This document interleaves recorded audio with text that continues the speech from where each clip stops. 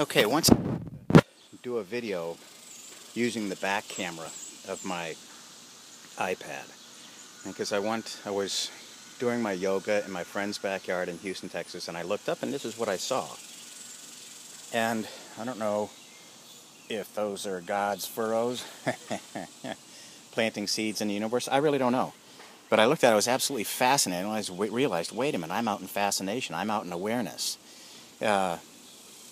And this is where we don't go often enough. This is not where we don't go, is to this thing called present time consciousness, which is our only moment in time. So whoever you are, wherever you are, especially if it's Sudra,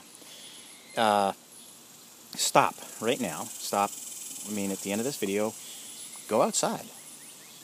Go outside and look around. Walk in the grass, get the sensation of the grass, get to this only time of existence, present time consciousness. Let the past go, let the present be present, and try not to look at the future, because it doesn't exist as you think it does anyway. Everything's going to be different when you get there. You know that. It's always been different. Only your mind can tell you that it's the same. So come to this moment. There's none other like it. You've never experienced this moment before. You've never been you in this moment before. And this moment, you will never be you again. This moment will never be again. I stopped and took these clouds, I thought, well, I'll do a few more exercises, and I thought, no, these are dissipating. They're starting to experience impermanence, or exhibit impermanence, as they do, which is the Buddhist thing for nothing can ever be the same. Everything is changing and it's impermanent. If you're in a lousy mood, there is a cheap, it is cheap, because it doesn't cost you a dime, neurolinguistic programming trick.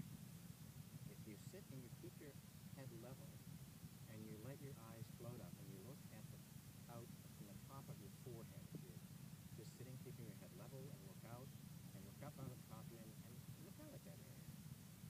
Right? That's the visualization area. And most times you will get to higher states of, when you're in a higher states of awareness, that it will lift your spirits. You'll feel better because you're going out in the visualization state.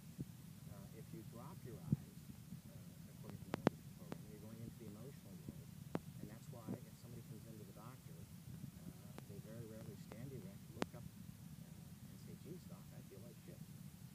They usually assume the posture. The posture is somewhat stooped, their eyes are drooping and looking down into the emotional world.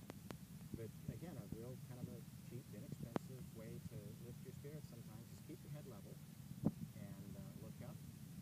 I talked about this in my last class, and Sita said she was going to write it down. I don't know whether she did or not. If she didn't, here's your reminder. Step outside, y'all.